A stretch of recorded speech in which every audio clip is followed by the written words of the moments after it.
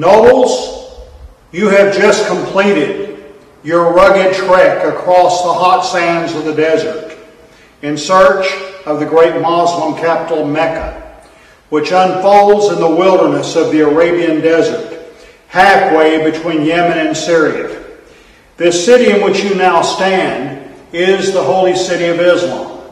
It is so situated in the desert of Arabia that only by constant trials and tribulations, by passing through hazards, sandstorms, being beset by thieves, and experiencing other catastrophes, were you able to walk therein. It is as if nature had cooperated with the Muslim faith in guarding the secrets of this hallowed spot from the unsanctified. In the heart of the city is the great mosque, Bait Allah, House of God, the altar, which is situated according to Arab tradition in the center of the world and immediately beneath the throne of the Almighty. Upon the Bait Allah altar are a Bible and a Quran. The Quran is the unique history of our founder Muhammad. It is absolutely unique in its origin and in its preservation, upon the authenticity of which no one has ever been able to cast a serious doubt. The Quran is the actual text as dictated by Muhammad himself, day by day and month by month during his lifetime. It is a reflection of this mastermind, sometimes inartistic and self-contradictory, more often inspiring and lyrical, and always filled with great ideas which stand out as a whole. The Black Stone is really a number of fragments, 12 to be exact, united by dark cement and held together by a silver band. The whole is oval and about 7 inches in diameter. What these stones or fragments are made of, no one has ever been able to definitely establish. Tradition asserts that the original Kaaba came from paradise and was handed by the angel Gabriel to Abraham and Ishmael when they were building the Kaaba. At the time, its color was snow white.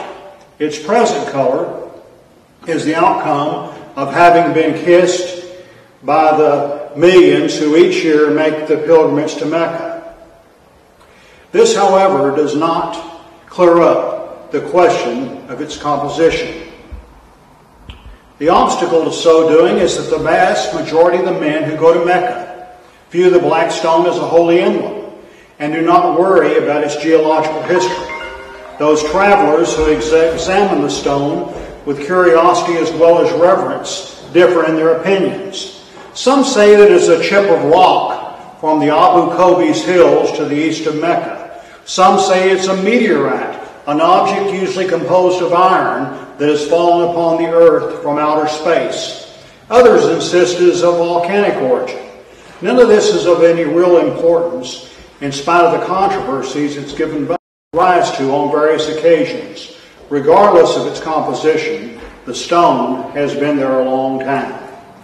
Maximus Tyrius, writing in the 2nd century after Christ, spoke of Arabians praying to God, which they worshipped as a rectangular building in which there was a black stone. Some of you may ask, why do we use the black stone? Why is it so sacred to us? In ancient times, the sacred stone held a place of great honor. The Black Rock of Mecca is still an object of Mohammedan veneration. Stones have their own characteristics. If it was a big one, it impressed people by its massiveness.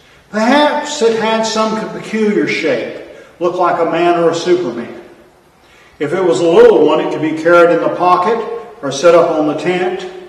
Little or big, it was solid, substantial, did not change like a brook or a stream, and man had not made it. It was a present from heaven because it came fresh from the hand of God.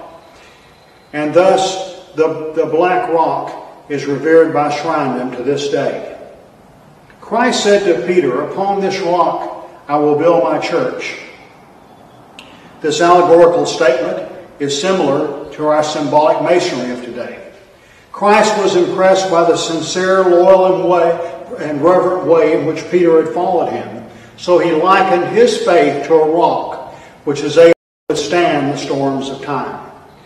Let us, as true Arabs, stand firm in our convictions that coming generations will have faith in us and build their tomorrow on our solid foundation of fraternal stability. Mecca, the city of Muhammad, is known as the capital of Shrine. Muhammad chose this city as its capital because it was where the Banu Kanana had formed a settlement around the Kaaba, a sanctuary of a number of Confederate tribes belonging to the district. The feast, annually observed in the days before the full moon of the month Dhul-Hijjah at Mecca, presented strong attraction to all the inhabitants in the vicinity thereabout, and thus Mecca grew into a great meeting place. The sanctuary and the feast of Mecca caused it to grow into a great meeting place.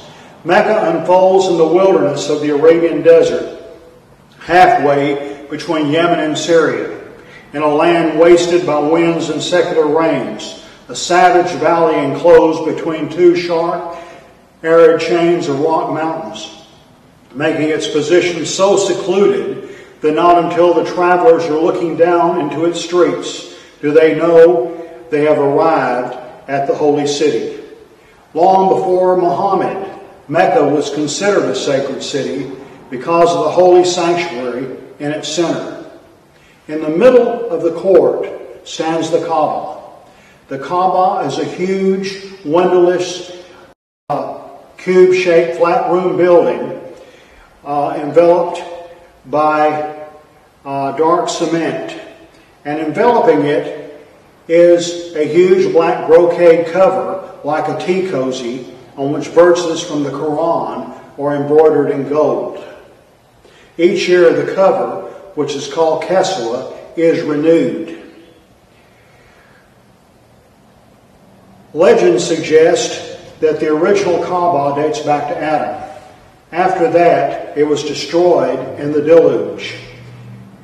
Later, it was rebuilt by Abraham and Ishmael, and then it fell into the hands of idolaters who added other additions until Muhammad came and destroyed, or rather restored, its ancient dedication to one God.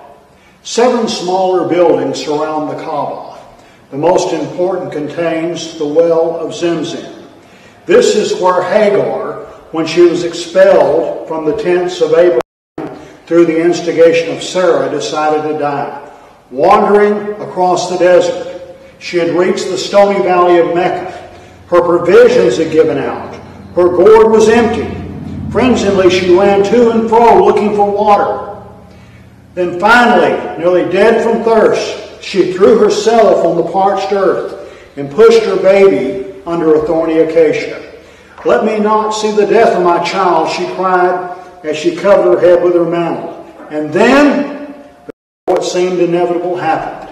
An angel appeared and showed Hagar she was within walking distance of a well. Hagar could no longer walk, but crawled over to the well, which saved her and Ishmael's lives. This Zemzem is the very same well, so called because of the bubbling sound it made when Hagar found it. If we are to believe the book of Genesis, it is one of the most oldest existing wells of the world.